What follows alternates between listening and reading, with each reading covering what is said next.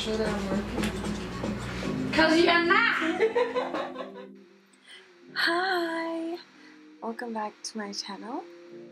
Today I wanted to do something a bit different, a bit more techy.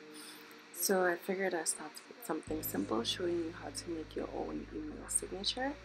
I'm using Canva.com to create mine. This is a sample one and kind of similar to the one that I'm currently using. I'm just putting this out there to see if you guys are interested in this kind of content. This is the kind of stuff that I do in my spare time, just trying to make my brand stuff look better. I do not refer to myself as a graphic designer of any sorts, but I do what I can and just try to also use my imagination and learn a few things.